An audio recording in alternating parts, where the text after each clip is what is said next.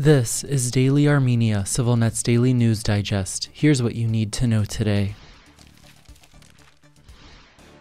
Armenia's security chief has declined to attend an upcoming meeting of his counterparts from other former Soviet countries in Russia. Armen Grigoryan will not take part in the meeting in Moscow tomorrow, his spokesperson told the Armen press news agency today. No other details were made immediately available. The apparent snub comes less than a month after Pashinyan and his foreign minister similarly chose not to attend a summit of the leaders and top diplomats of other ex-Soviet countries, even after the Kremlin indicated it wanted to arrange talks between senior officials from Yerevan and Baku on the sidelines. There have been no formal direct talks between Yerevan and Baku since Azerbaijan's lightning offensive against Nagorno-Karabakh in September, which led to the collapse of the local government and the mass exodus of nearly all of the region's Armenians. Grigoryan's non-participation comes as Armenia's relations with Russia, its traditional security guarantor, continue to fray, with anger mounting in Yerevan over Moscow's unwillingness or inability to come to Armenia's defense in line with its treaty obligations. Last month, Prime Minister Nikol Pashinyan said he was seeking to diversify Armenia's defense relations, but insisted he is not considering withdrawing the country from its security arrangements with Russia.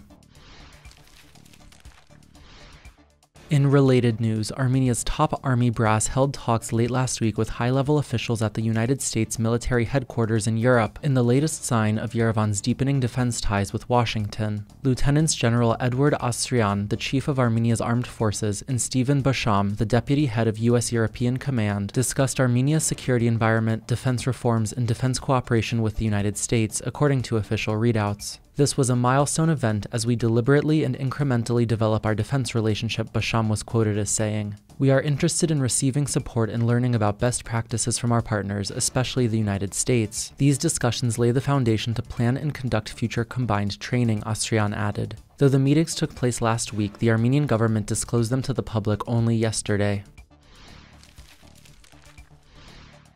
Back in Yerevan, Levon Kocharyan, the son of former President Robert Kocharyan, was released from pretrial detention yesterday after agreeing to take up a seat in parliament as a member of the Armenia Alliance, an opposition bloc led by his father. Earlier in the day, Armenia's Central Election Commission confirmed the younger Kocharyan was eligible to take up a seat vacated last month by then lawmaker Armen Grigoryan, who resigned amid allegations of vote buying. Within hours, Kocharyan was set free, as parliamentarians are granted immunity under Armenian law. He had been held since September when he was detained on charges stemming from his participation in anti-government protests that rocked Yerevan after the collapse of Nagorno-Karabakh. Upon his release, Kocharyan told reporters the charges against him were nonsense and said he hopes the many other people who are in prison today on trumped-up, stupid charges will also be released soon. He declined to answer questions on his future activities as a lawmaker.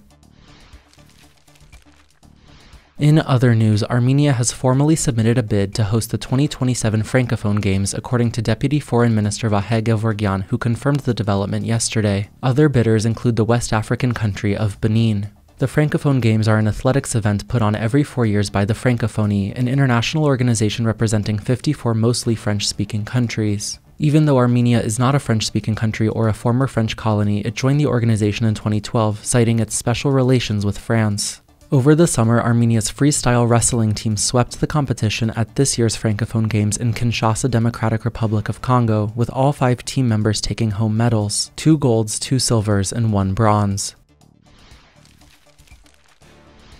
And finally, the CivilNet number of the day is 200. That's the estimated number of Armenians who were evacuated from the village of Aghavno in Nagorno-Karabakh last year before it was handed over to Azerbaijan as part of the Russia-brokered ceasefire declaration that ended the 2020 war. We sat down with one of those evacuees, Aida Avagyan, who relocated with her 4 children to the town of Goris in southern Armenia, to talk about displacement, loss, and hopes for the future. You can find the full report up now on our website and YouTube channel.